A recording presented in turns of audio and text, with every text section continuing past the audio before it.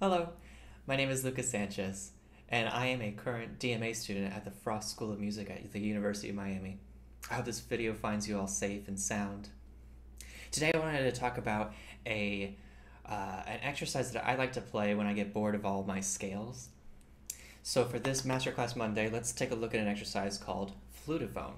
Here's how it goes. I've written out a little bit of it here.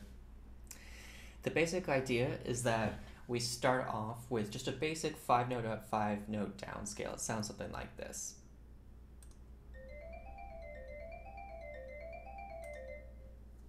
That's the idea, just 5 notes up, 5 notes down. We can start on any scale that we want.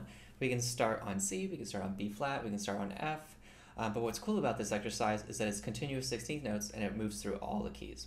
So again, pattern is 5 up, 5 down, 5 up, 5 down, 5 up, 5 down, 5 up, and then 5 down.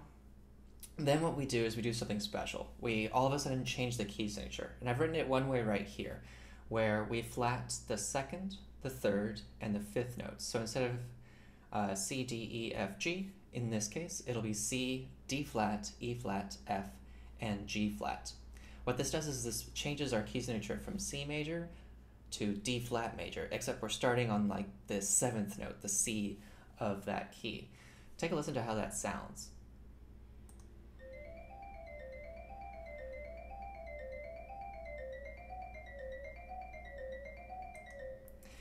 All of a sudden we change keys, and it's really fun, especially on xylophone, where all of a sudden your pattern changes a little bit and you have to start using the accidentals. But this works for any instrument. In fact, the name of this exercise, Flutaphone, which I've given it, it doesn't actually have a name, is because a flute player taught it to me.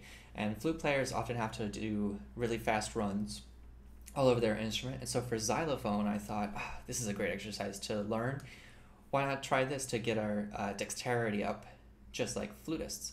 There's one note that's out of place here that you'll notice. It's at the very end. So we still go 5 up, 5 down, 5 up, 5 down, 5 up, 5 down, 5 up.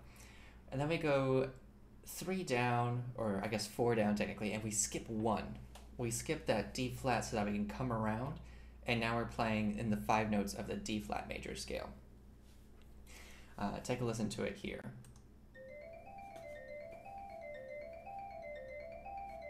Flat those notes.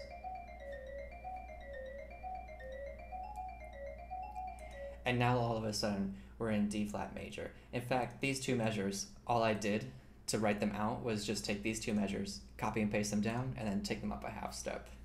So this exercise moves through the 12 keys, and you play 4 measures in each of the keys, and it goes by really fast, and you can go in through as many keys as you want until you return to the beginning. You could even do this with minor scales, super cool, and it's just a great time.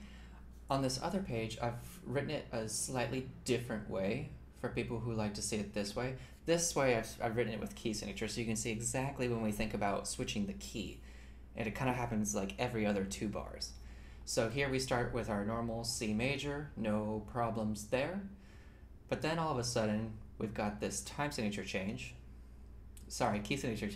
to D flat major, same notes. These 2 measures look the same, except for the key signature. And then we have our little turnaround on beat 4 right here, with this C natural coming back up to D flat. Key signature stays the same, but we are now in our new key. Cool. Here's how that sounds, just to make sure we get it. C major, D flat major, but start on the 7th key. Turn around, D flat major. We'll keep playing and see what it sounds like. Now we switch to D major, and turn around, D major.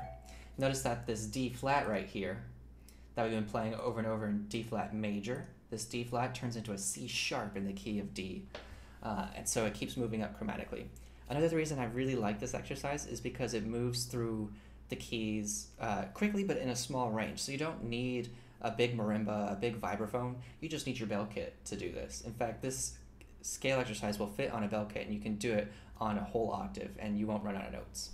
Anyway, I hope you enjoyed that. Here's a video of me playing. Feel free to play along with me for a little bit and see what other scales you can do this with. We could do it with major scales, with minor scales, with different parts of the scale.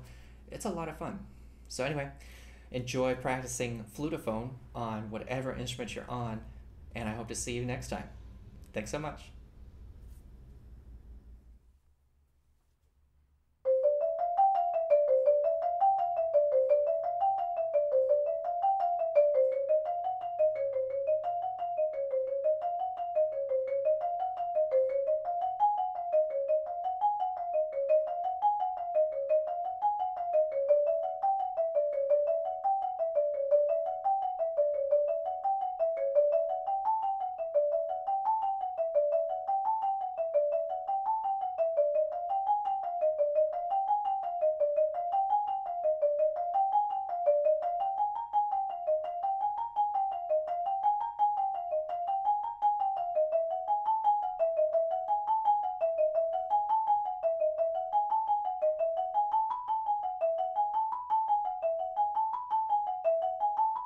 What's cool about this exercise is you can also do it in a minor key.